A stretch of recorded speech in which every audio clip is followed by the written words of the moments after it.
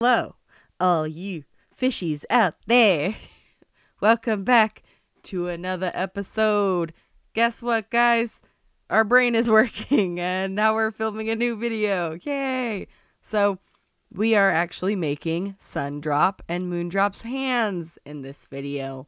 So, we are back. We took a little break, but we are back, guys. We're making Sundrop and Moondrop. Still, this is part 2. Which it may have been the limbs, but instead we are going for the hands first and then the limbs. Just because I am still working on the limbs. The video I recorded ain't the greatest. I always keep forgetting to center things in the camera.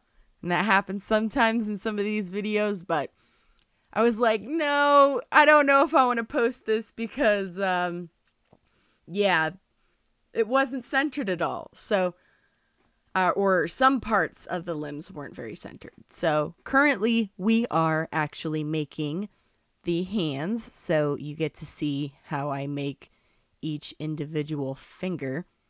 So we're currently doing that. And then I just use the different clay tools and the actual pieces that go. Because I don't want to use the whole handle. Sometimes it's just easier to take the little piece and use that.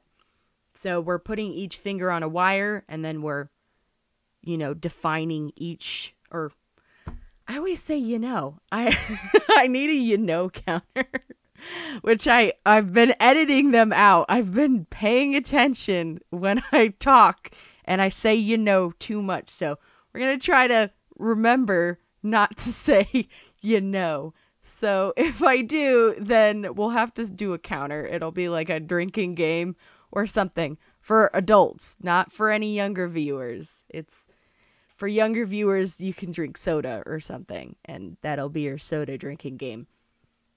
Gonna try not to say the word from now on, or the phrase, but each finger, we're just making, everything's a little sped up, but hopefully it's still very clear enough for you to make these if you want to make them.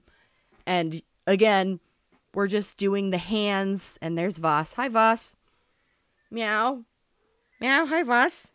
You want to say hi? Meow. Come here. Want to say hi? Nope. She's like, nope. But you might be able to hear Voss in the background if the mic picks her up. Yeah, so each finger, you get to watch me make each individual finger, and Voss is talking in the background. So she wants to make this puppet too, and we're just making those fingers. Obviously, I'm gonna show you each individual step instead of some of the stuff, like speeding it up or whatever. And I do speed up some of it, but I know, sometimes people actually want to make stuff. So this is, again, a little marionette puppet of Sundrop and Moondrop.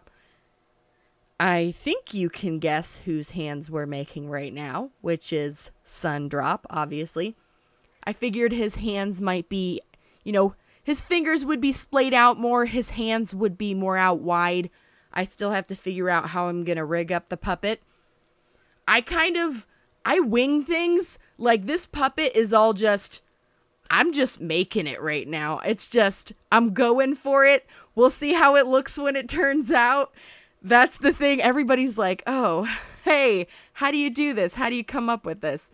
Sometimes I plan things out, and sometimes I just wing things. So this is one of those projects where I'm winging it. I'm not making it like off screen. I'm doing the whole thing on screen. So I'm just like, go for it. And that first hand, you didn't get to see me, like, that was already made. That was the video that was not centered that I took out because I was like, no, get out of here. I was not centered at all. And yeah, we just put a little ball in there, and then the eye hook for the hand to attach to the arm. So make sure to do that. And there's those finger holes, and we're putting another one of those in. So, the little extra ball of clay is just to look kind of like the joints. Obviously, it's not going to be like perfect, whereas the game is obviously a 3D digital creation where I'm making a 3D model. out of actual clay versus a 3D model online. So it's not going to exactly be the same. It won't exactly work the same. Sundrop and Moondrop are kind of based, they're pretty much like puppets anyway. So they're puppets, but they're not realistic enough to where, you know, it's going to be perfect. Hi, Voss. Voss really wants to say hi. She wants pets. So Voss is here in the background. Now we're making Moondrop's hands. Yay! And that first actual clip from the video is actually me making the base of Moondrop's hand. And now we came back to Moondrop's hand. So we went and I basically just moved the clip just because I realized the beginning of the clip would have already been like, there was a finger. I was already I already had the base. Oh, there I go again, you know. So I would have already had the base done in one of the fingers. So I was like, okay, I'm moving this clip to the beginning of the video so you can see how the base is made so there's no confusion. Hopefully that made that a little bit, you know, easier to understand, whereas you're already starting in it. And we just bend the wire a little bit. I just bought wire from like a hardware store. I can't really exactly remember where, but it's just wraps of wire. And I know, you know, Ace of Clay and some other people use like armature wire, but honestly, armature wire is very overpriced just because of the brand name. Like, it's specifically to make armature for a clay figure, when you literally could just go to a hardware store, get the wire that's wrapped up, like multiple wires are wrapped up together, and then just unravel and snip off the pieces you want. And then that's basically what I do. So if I need something thicker for a leg or the body, I might braid 3 together or twist 2 together for like a leg or an arm or something. That can be easier. It's a cheaper way. You have a big spool of wire and it goes a lot longer. Versus like armature wire is, you might pay $8 for a little spool, whereas you can pay that same $8-ish, $10, $15, get a huge spool and just unravel it. Then you have 3-4 times the amount of just one thing, or, you know, you could have 20 times the amount. Obviously, armature wire is only so long, so much. It's easy bendable, but this stuff works just as well, honestly, as long as your wire is pliable, and if you need it to be thicker, you just wrap multiples together. It works perfectly fine. I'm very happy with it. Voss is just going to be in this video. Voss wants to help. She wants to help keep me calm while I explain the video. She is a little service animal in a way. She is an ESA, so she's like, oh, I need to say hi and make sure you're okay. Although it's probably more for her. She's an ESA, but at the same time, it's like, am I your emotional support animal or are you my emotional support animal? Sometimes I wonder that with cats. Cats are very finicky. And we're just making the rest of these limbs. And it's pretty much all the same. Very simple. Obviously, I'm recording all the different hands and all the different stuff and yada yada.